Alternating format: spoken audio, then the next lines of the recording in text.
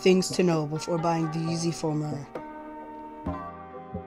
When you first put them on, it'll feel a little weird or uncomfortable because you won't be used to wearing a shoe without a tongue, but you'll get used to it. If you wear them on a black asphalt like this, the bottoms will turn very black. An easy way to get this black off is using the Crep Protect cleaning or throw them in the washing machine. You have to use these exact settings so it won't damage or shrink the shoe. The bottoms also wear pretty easily. Moving on to the box. It comes in this cool box where you open it, it reveals the words Foam Runner. It is smaller than most Yeezy Slides and Yeezy 350 boxes, which comes in handy for storage and if you want to throw them away.